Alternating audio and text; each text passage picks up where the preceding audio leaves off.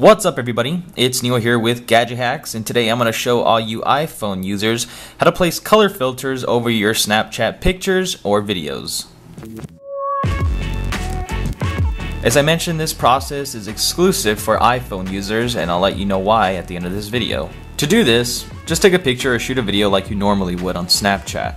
Then when your options come up to add some effects or whatnot, select an emoji that contains the color that you want to apply to your image, and then tap that icon up here for the text again to enlarge it, then hit done.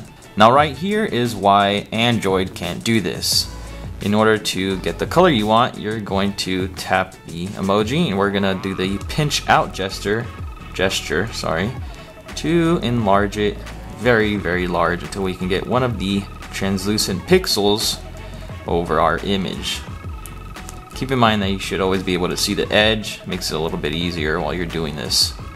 And on Android, you're not allowed to make it this big. So there I have it, and if I go a little more inward, the color gets a little more severe and intense. So I just want it to be just a little purple, like Purple Rain from Prince right here. So there you go, now on purple. And you can't add any more text, but you can do some markings and put whatever you want over it.